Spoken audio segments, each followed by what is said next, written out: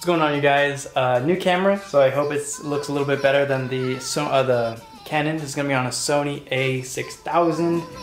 And my friend Christian asked me to tell him how to remove the back seats. I'm assuming he wants to do something with his car and with the racing harness, something like that. But because I installed the Japanese red suede and black leather seat covers over my stock carpet seats, I was like, you know what? I can help him figure out how to remove the back seat cover, the back seats and the bottom seat, because it's a little tricky, but I did it really easily. So in this video, I'm gonna show you how to do that. So in the first part, what you need to do is obviously unlatch the hinge here and pop these up, the head seats up, so it comes down so you avoid here. And that will fold down, and then you'll be able to reach in. We'll go right here. Lash this out. Under here on this flap, there's gonna be a bolt underneath this covering here. There's gonna be a 10 or I think a 12 or 13 mil bolt underneath here. You're gonna want to unscrew this first, yeah. And then on the same chair, on this side, you're gonna have this bolt obviously, and then on the same side, you're gonna have the same size bolt on under here. Try to get there. Right under there. You're gonna want to get that one out as well. And it's gonna be the same process for this second part, and I'm just gonna do this side so it's easier for you to understand. But same thing, there's gonna be a bolt on that side, bolt on this side, and kind of wiggle out and it'll pop out. I'll show you right now. So that's gonna be a 14 mil, and I use an extension just to get down there so it's easier.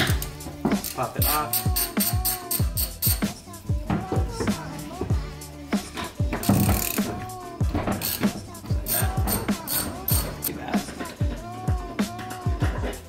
And then for this part, all you gotta do is kind of wiggle.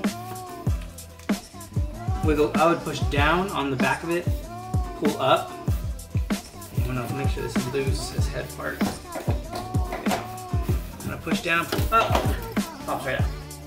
Comes out. Okay, so once you got this back seat out, same thing, that's gonna be two bolts, two 14s, actually gonna be 14 mils.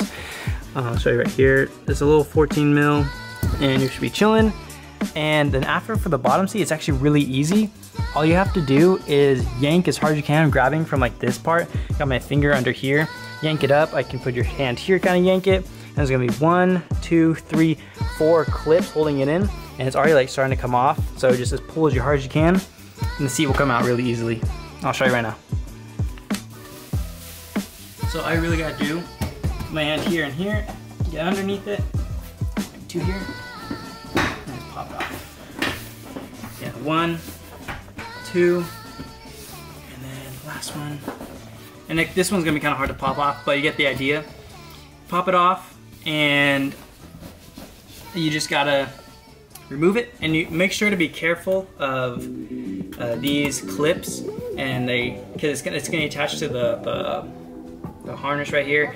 So just when you pull it off slowly, make sure you don't rip them out. And then that's pretty much how you take out your back seats. So 2 14s this side, 2 14 there, pulled out. And when it comes to the seat belts, there's gonna be one more clip. So I actually lied. On that part where I say 10 mil bolt, it's actually gonna be like a baby seat belt type of thing, a baby tiny clip. You're gonna wanna get a flathead screwdriver and kind of push down onto like a red normal seatbelt clicker, and it's gonna pop right out. It's gonna tiny little hook style. So then after you do that, the seatbelt itself is gonna like reel up into the top of the second part you're gonna pull out. And then after that, like when you're all done, you're gonna pop out that final clip on the bottom part of the seat, pull it out. It's a big unit.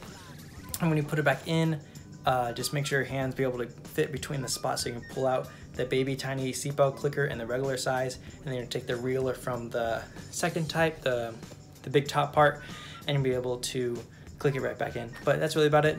Thanks, guys.